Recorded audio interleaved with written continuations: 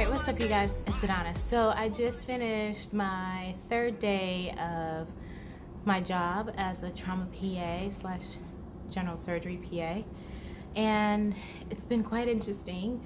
As always, I'm coming to you guys freaking out of breath because I typically run up and down the stairs to do our various different things. Like if we're on the third floor for the ED, but we're going, from the 5th, 6th, 7th, 8th floors. So a little out of breath, but getting better every day.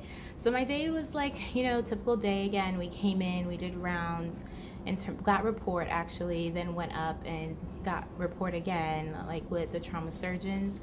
And then after that, half of us went to do rounds, and then I went with one of the trauma PAs down to do a consult in the ED. And it was an interesting consult, just multiple stab wounds, an assault type of thing, but the person really didn't need any care on a trauma standpoint. They just needed trauma to clear them. So that's what we did. We kind of went through, did our assessment, and we cleared the patient. Do you guys hear the helicopter coming from above? If you do, that's the helicopter about to land.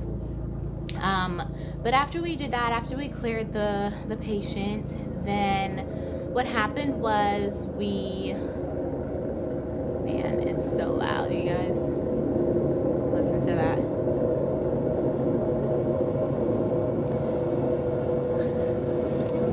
Oh my gosh.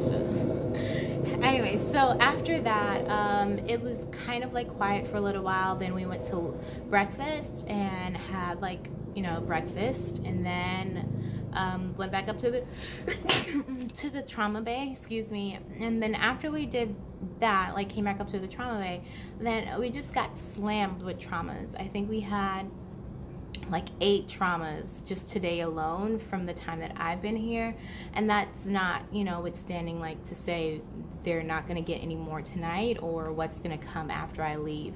So that's been pretty interesting day. And these were legit traumas, truly stabbings or motor vehicle accidents and things like that. And so we had a lot of really sick people and some really serious injuries, and I got to put my first chest tube in, which was really exciting. So I was able to go through that procedure, and what that procedure showed me was that I need to continue to read up on these procedures again and kind of hone my skills, because guys, we got training my first month of PA schools, clinical year. That's when we got our advanced procedures training. But after that, even when I was putting in chest tubes on the daily, I wasn't putting in chest tubes how I'm putting in chest tubes in the trauma bay.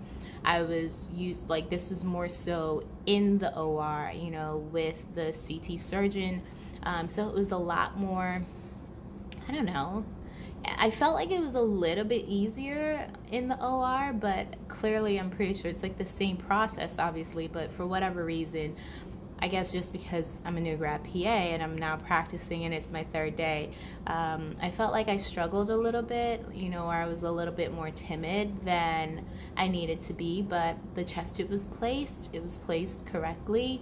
I was able to actually, hear the air coming out and see the blood, because the patient that I placed the chest tube in had a pneumothorax and a hemothorax, so meaning that they had air in their lungs and also blood in their lungs. So we had to put that chest tube in to drain that.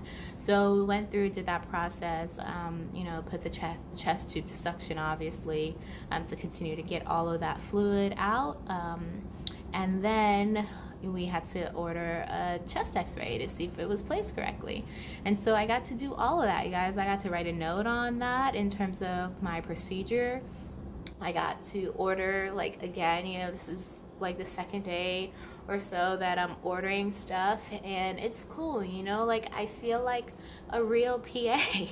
I feel like a real, you know, physician assistant slash practitioner, which is really dope because I like actually, you know, treating patients and being able to order stuff and use my brain. And so obviously I have a lot more studying to do. I so need to continue to work on my suturing skills.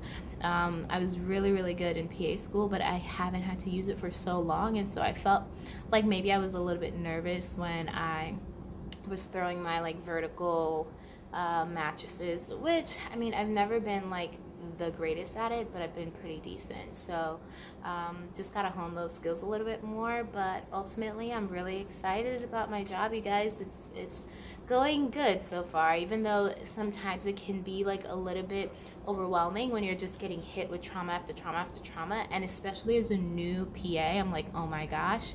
But I'm not alone, which is a great thing. I have my colleagues to rely on and to teach me and to help me, and also like my other new not my other new hire PAs. So it's cool, and that's my experience on day 3. I hope you guys enjoy this. If you have any questions for me, maybe on like one of the things that I said about like chest tubes or something like that, leave them in the comment section below.